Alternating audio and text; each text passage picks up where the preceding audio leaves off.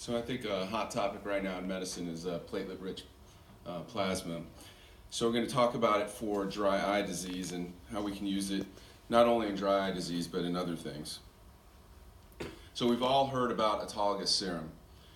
In '84, and we've been doing it for years and years, '84, Dr. Fox demonstrated that beneficial effects of RBCs spun down, leaving just serum. Dr. Svoboda showed a paper at Serum Drops for Sjogren's. Dr. Matsumoto showed serum drops could repair damaged corneal nerves. These serum drops contain many bioactive mediators, nerve growth factor, vascular endothelial growth factor, that can be neuroprotective.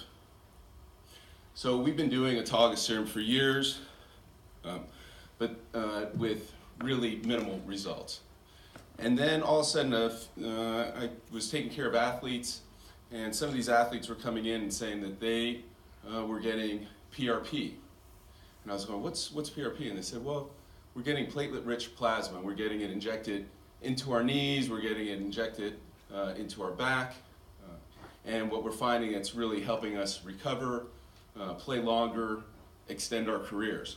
So I started thinking, well, let's look at platelet-rich plasma and see if we can make it into an eye drop. So in the platelet, you have platelets, thrombocytes, you're very aware of them, play a major role in coagulation. And here you see a resting platelet and an activated platelet. And when these platelets get activated, they release growth factors and signaling proteins. So what's the difference between PRP and autologous serum? When you get PRP, you're actually getting more of the things that we want and what we've been looking for in terms of nerve growth factor, so helping the nerves, TGF-B, VEGF, SIMA7A, platelet-derived growth factor. So it's a more concentrated form of what we've been trying to get in autologous serum. So here's one of the first PRP machines that we tried. So there's a couple of ways that you can derive PRP. You can do it with a centrifuge and then look for the buffy coat and in between the red blood cell, the buffy coat, and the platelet core plasma, you can actually take a syringe and get that out. When you're talking about an ophthalmology clinic and you're talking about technicians trying to extract PRP from a test tube, it can get a little bit messy now with the laws of what you can do with blood in certain clinics becomes a problem. So now you're getting these machines that actually all you have to do is just take the blood, inject it, put it in a machine, run it through. There's no taking out of blood, it does it all for you, and then you get this platelet-rich plasma. So this is one of the first machines that we started using when we started doing this about 5 or 6 years ago. So there's two ways to get PRP. You could do a double centrifuge technique, which is what these machines do, or you can do the technique that I was talking about, single centrifuge, and then actually try to extract some of the PRP from that buffy coat. The double centrifuge seems to work much better in terms of getting real PRP as opposed to doing the syringe and taking that out. And you're getting better and better, more sophisticated systems of doing this double centrifuge PRP.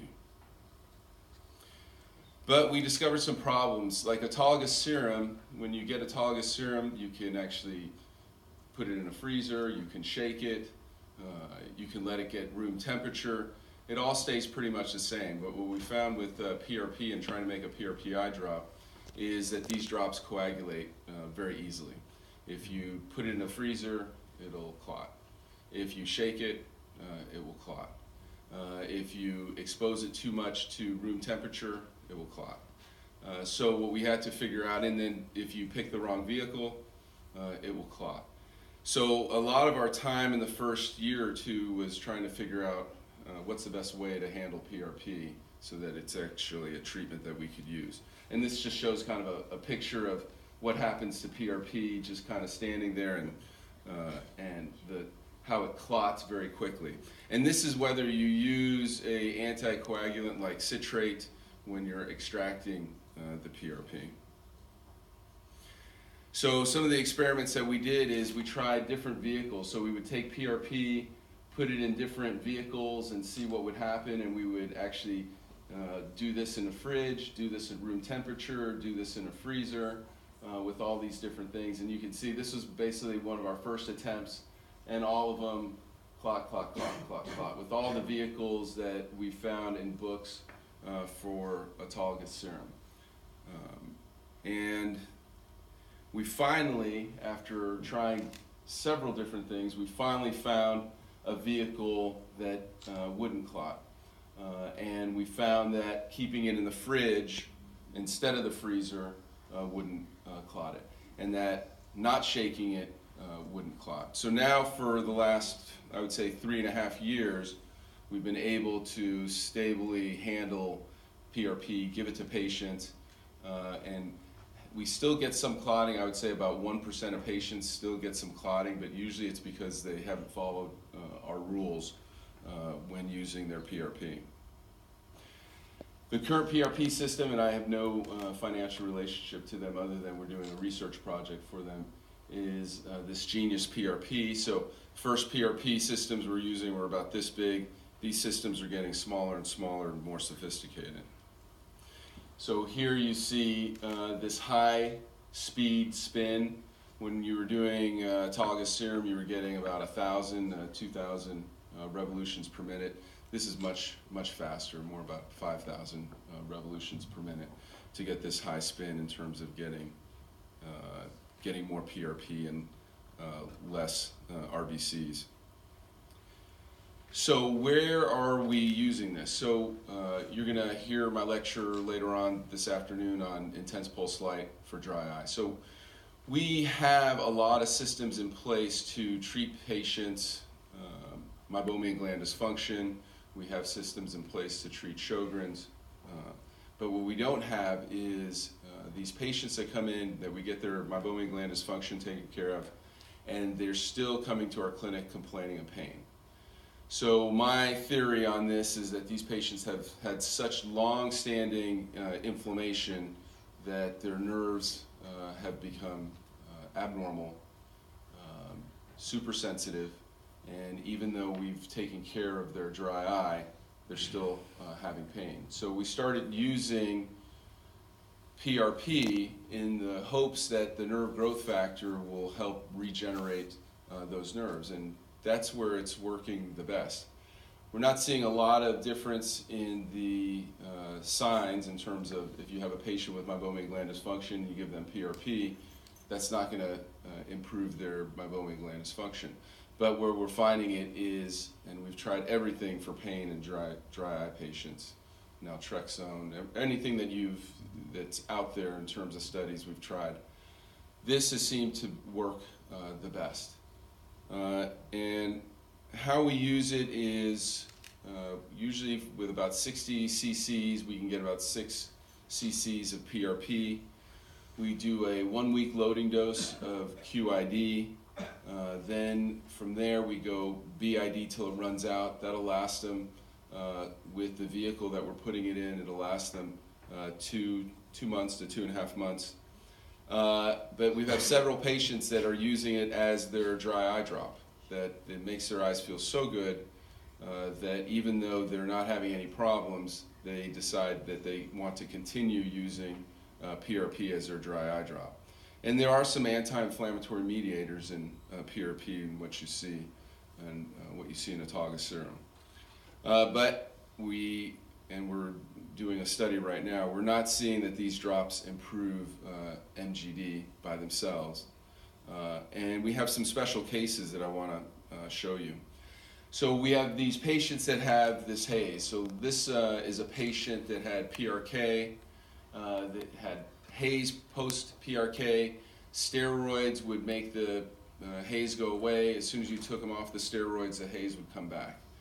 So what we started doing on these patients is we actually take down the epithelium, we put them on PRP immediately after the procedure, contact lens, while their epithelium grows back. No steroids, and what we're finding is this 2.5 months of PRP actually gets rid of this post PRK haze, and now we're getting more and more patients that we're doing it on. You have to take down the epithelium to get rid of this haze when you do this procedure. Another way that we're using it is just like the other surgeons are using PRP for knees and for skin resurfacing. We have patients that, this is a patient of my wife's, that Dr. Melissa Toyos is in the audience, who took down a basal cell carcinoma, wasn't healing very well. She had 2 re-ops, and we decided to go ahead and try PRP, and as you can see, patient healed very quickly just after 7 days of PRP drops. And what PRP provides you is a scaffolding effect with this fibrin network that allowed that epithelium to heal over and cause a bridge of healing so that that lid margin can completely heal. PRP is not only being used in our clinic as eye drops, but it's also being used when we do skin resurfacing, doing CO2 laser, and then using PRP right after to promote quicker healing. So the hypothesis here is PRP accelerates the repair process, improves tissue function, reduces pain, and prevents complications. This is one of the topics that I cover in my book, Dry Eye Disease Treatment in the Year 2020. And then if you have any questions, we actually don't give out the information in terms of how we make the PRP. The reason why I'm doing that is we want you to come and see actually how to do it, because it is a pretty sophisticated process that we'd have to teach you hands-on, or else you're going to run into the same complications that we did with the clotting. Thank you very much.